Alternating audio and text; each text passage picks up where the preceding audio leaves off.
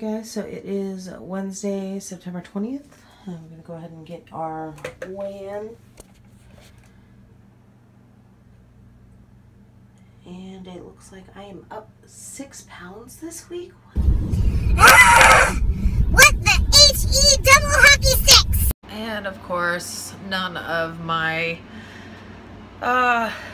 measurement pictures wanted to come out for some reason and work in iMovie, so all measurements remain the same except for I went down in the chest area and an inch, so I'm now at 51 inches in the chest, and my belly I went down an inch and a half, and my calves are back up half an inch, so my calves have been fluctuating up and down half an inch for weeks.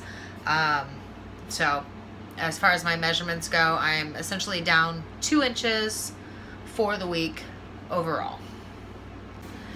Hey guys, so up 6 pounds, down 2 inches.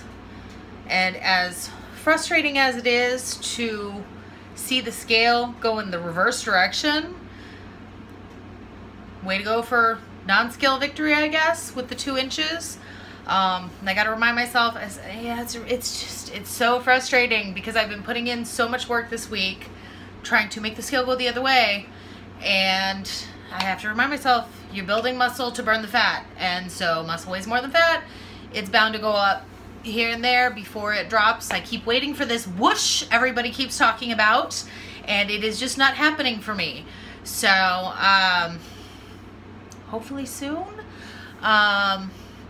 I mean, I lost an inch around my chest and what, an inch and a half around my stomach area, so that's something. So I'm happy about that. Upset to see the numbers on the scale, but happy about the inches lost. I mean, it's one of those things. So anyhow, if you like this video, give it a thumbs up, and if you haven't yet and you want to follow my journey, go ahead and hit that subscribe button down below, and if you hit the bell icon next to it, you'll get a notification every time I post one of these videos. I'm posting now weigh-in and measurements on Wednesdays and meal preps on Sundays, so hope to see you next Sunday. Thanks for watching.